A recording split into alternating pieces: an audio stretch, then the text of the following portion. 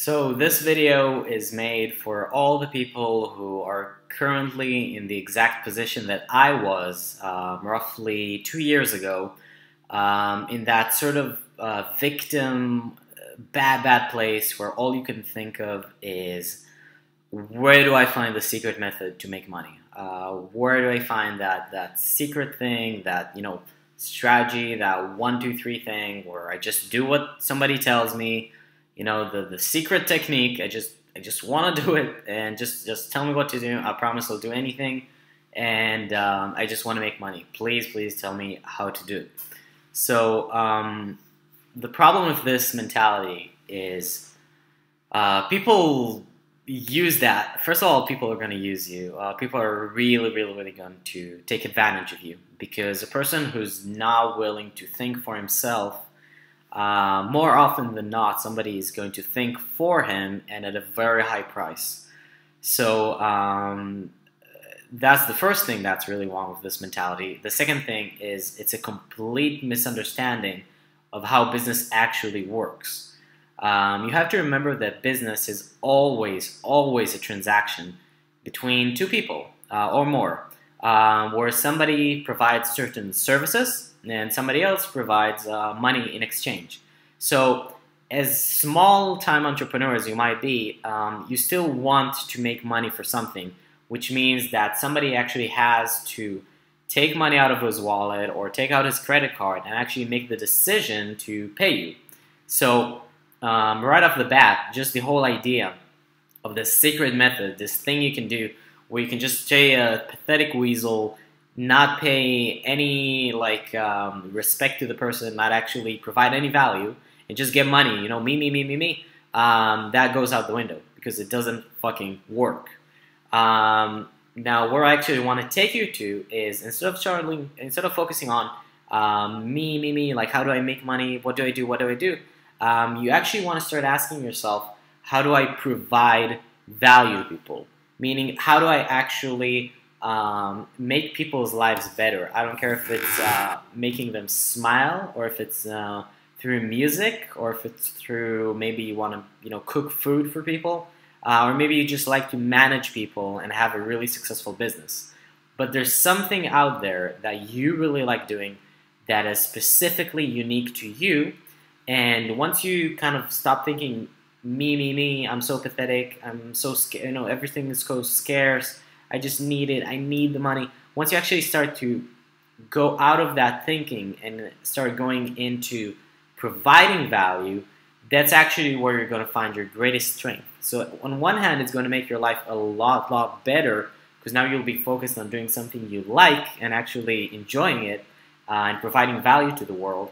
And the second thing is that you're actually going to start making money, because money, in essence, it's value. But it's not just value, it's perceived value. So it doesn't matter if you actually give that true value, if it just looks like it's valuable. That's why manipulators can actually make a lot of money by selling shit, because the perceived value is very high, or at least for a lot of people. Whereas what I want you to focus on is actually creating as much value as possible. So you really want to ask yourself, what am I good at? What do I love doing? Where can I bring my unique skills or unique take on the world, and actually make people's lives better?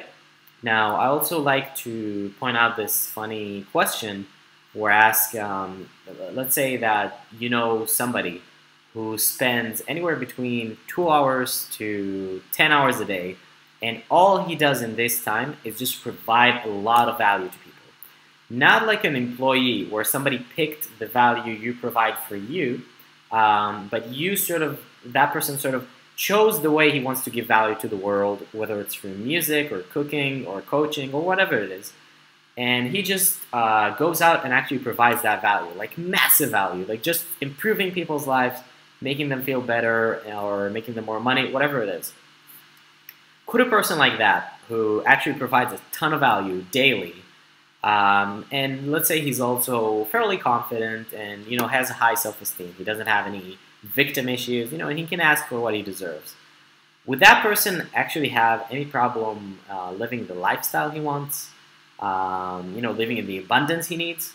or would that person actually have everything provided for him by all the people whose lives he's improving?